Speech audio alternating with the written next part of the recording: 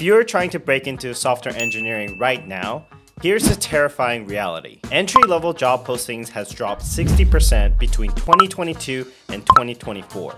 New grads now represent just 7% of big tech hires. And you're also competing against laid-off engineers from top-tier tech companies with 5+ years of experience for those same entry-level roles. So in this video, I'm going to share a strategy that will help you stand out from hundreds of other candidates applying for these same roles. Because if you approach this job market the same old way, that is building generic full stack projects, and mass applying to a bunch of jobs, you'll probably spend months making zero progress and watch opportunities just pass you by. And I'm going to share how you can stand out. Hey friends, if you're new to the channel, my name is John. I'm a staff software engineer at Meta. I've been in the industry for 10+ years and have helped a ton of people land their dream jobs and also get promoted. So if you're into that kind of content, don't forget to subscribe and let me know what you want to see in this channel. Let's get right into this topic. Obviously, there's a bunch of jobs replacing engineers. The data kind of stands out for itself. But I think the important thing to understand is what kind of engineers are companies still hiring and trying to retain? So let's first kind of talk about why junior roles are actually disappearing. So what is actually happening with AI and why does it matter for your job search? So Stack Overflow in 2024 made the survey that 63% of professional developers are actively using AI in their development process. And this is 2024. A ton of code is now being generated with AI. And I would say top leading tech companies are all using AI to generate, more than 30% of their code. If you look at a lot of CEOs, they'll tout even larger percentages and then keep saying that these numbers will escalate over the years. So the real question is, are engineers actually getting replaced? AI is incredible at writing code that just works. We all know this. But I still believe that it can't really decide if that code is the right solution for a specific domain context. So here's a really simple but real example. I recently prompted, Claude Code to build a rich text parser for a project, and it generated the working code in seconds. But it kind of completely missed that we already had a common library that handled this exact functionality. Now, you could argue that this is probably prompting issues or some bad rules, but here's the point. There are countless situations like this where senior engineers are still essential in the loop. So these architectural decision trade-offs, large-scale code refactors, understanding the existing systems and making decisions about the code. That's where senior engineers really just shine. So this is a very important point to really think about. According to the Pragmatic Engineers 2025 report, more than 50% of all open roles are now positioned at senior levels or above. Meanwhile, junior roles have dropped significantly. This is because companies need fewer people to write code, but they need same or even more people guide that AI, guide the AI coding and make large architectural decisions and reviewing what essentially the AI is producing. The question obviously becomes, how do you position yourself as someone who can make good decisions, not just writing the code and generating a bunch of code? In 2025, you need to be an AI native engineer with essentially what I call a T-shaped portfolio. So essentially think of your skill set as a T-shape. So the top of the T is broad knowledge. You understand how computing exists. You understand that there is different AI models and how distributed systems kind of works at a high level. You may not be expert on these topics, but you need awareness, because the best solutions usually come from cross-pollinations between different domains. For example, React came from combining web development with functional programming patterns. If you know one narrow domain, you'll miss a lot of these opportunities. Also, to guide the AI, you kind of need high-level understanding of a bunch of different systems so that you know what can go wrong and what good kind of looks like. And this is why this top part is kind of important. But here's also a critical part where most people get wrong. This broad level will really help you when you're prompting. And having a high level understanding of a bunch of different moving pieces will give you better context to do the next part of the work even better. Now, the vertical line of the T is deep specialization. And this is where being a generalist will absolutely kill your chances, in my opinion. Companies in 2025 want people who can provide value on day one. You need to be able to demonstrate deep expertise in at least one specific thing. So don't say things like full stack web developer anymore. That's just like kind of too vague. You want to say something like backend engineer specializing in AWS, or an Android engineer with Kotlin and Jetpack Compose experience. You know, pick something specific and go deep.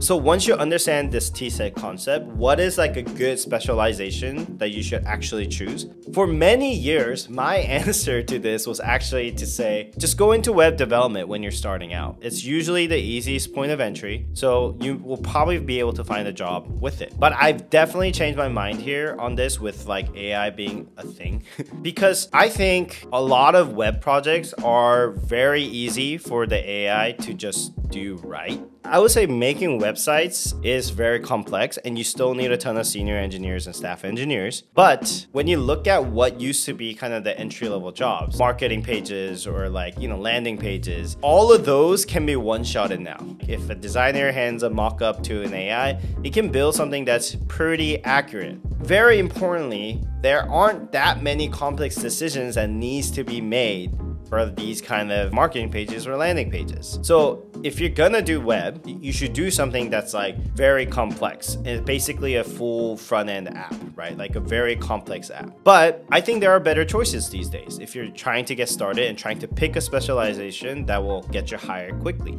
So option number one is AI engineering. This to me is like the most similar to like a backend engineer in my opinion. Building RAG systems, you know, designing agent workflows, optimizing prompting, managing context windows. There's real demand areas here in my opinion. This is a whole new thing. There's a ton of jobs in this field right now, and you can learn it right now today. You could get access to like ChatGPT or Anthropic's like language models through their APIs and just start building stuff using all of these things. There's a whole bunch of things that keeps coming out and every company have zero ideas on actually how to use it. So a lot of startups actually have an advantage here, and you could be one of those like engineers that just like really learns all these stuff deeply and be able to be like an AI engineer. Just look at the evidence from like OpenAI and Anthropic.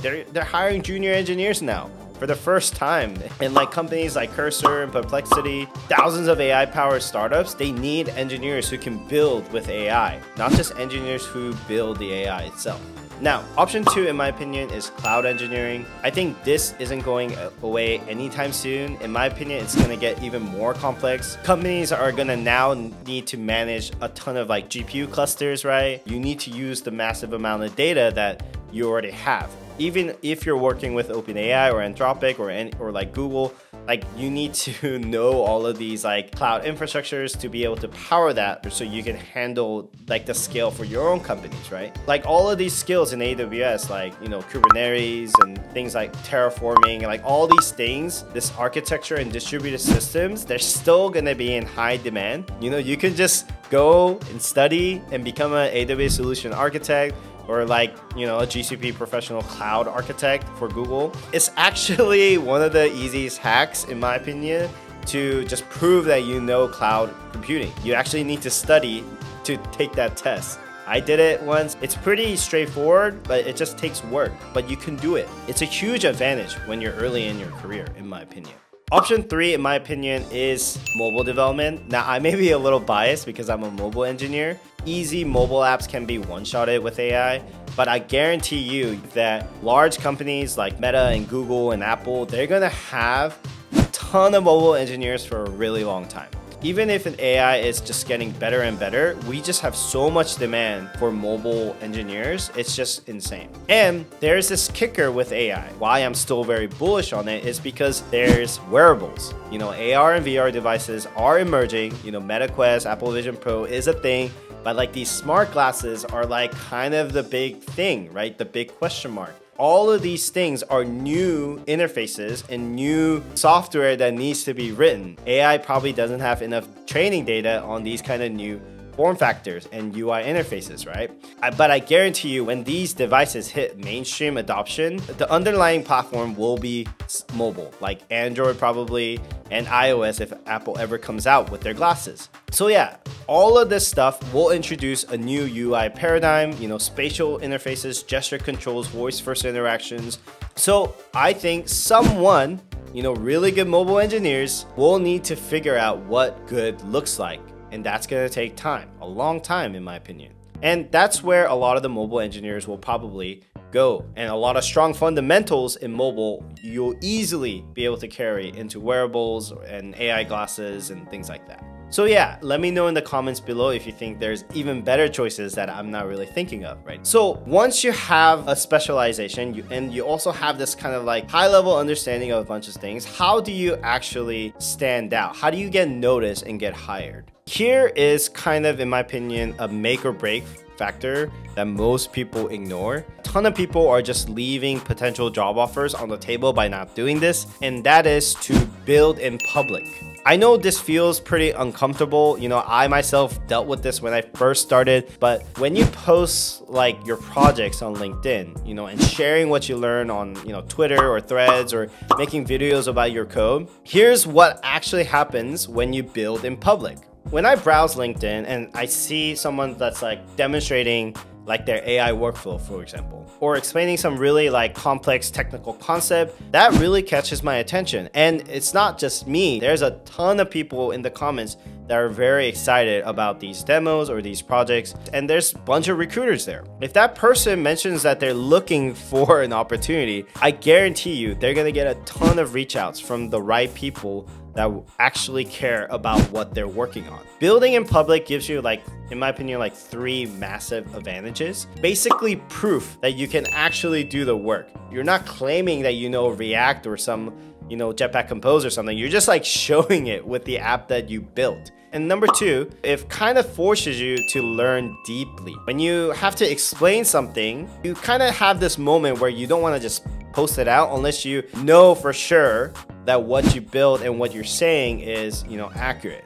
Because you'll probably get feedback, you'll probably get hate. And finally, I think thirdly, it builds your communication skills. And in one of my videos, I said communication is probably the highest leverage skill that you can learn in your career. And I still believe it in this world of AI. Your ability to explain these technical decisions and collaborate and get other people on board with how you're guiding the AI, the communication part becomes even more valuable, not less. But yeah, so in my opinion, really getting good and crisp about your communication will pay huge dividends in the future. It'll help you in your interviews too, by being able to speak clearly about your thoughts. And once you have written down things to post, you can remember that content better, and it's another talking point for your interview. So build in public. So the reality here is that breaking into the engineering market in 2025 is really, really hard. But companies still need very skilled engineers. They just need different kind of engineers. They need people who can make decisions about the code at a very quick speed, not just really write it anymore. People who can demonstrate their skills and communicate effectively. So if you follow this kind of framework that I'm giving you with like the T-shaped portfolio, building in public, I think you'll have a real shot at landing your dream job. Now, all of these take a lot of work, but I guarantee you it's better than just shooting off 100 or 1,000 AI slop resumes blindly. So for people who understand these new rules, you're gonna kill it. So yeah, I want to hear from you. Drop a comment right now. Tell me what you think about this video. Tell me what specialization you're gonna do. And also tell me what you're gonna first build in public. And tag me on LinkedIn. It'll be really fun to see. And if this was helpful for you, don't forget to subscribe. If you're interested in some AI videos, go ahead and check out this playlist. And if you're interested in software engineering, check out this playlist. But yeah, I hope you guys enjoyed this video, and I'll see you on the next video. Bye.